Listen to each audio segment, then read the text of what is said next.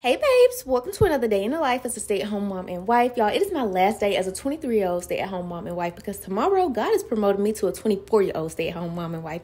And I just don't even know how to feel. I'm just thankful and just overall blessed. Who finna argue with y'all nephews?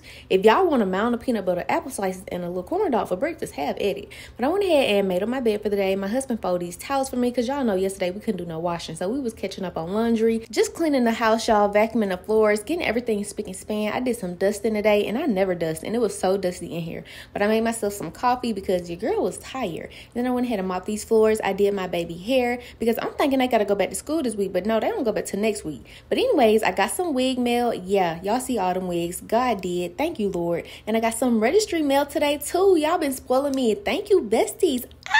And then I went ahead and took me a shower because, girl, I have been cleaning all day. I was sweaty. I did my lashes. Y'all know some DIY self-care, and that's pretty much it. Bye, besties.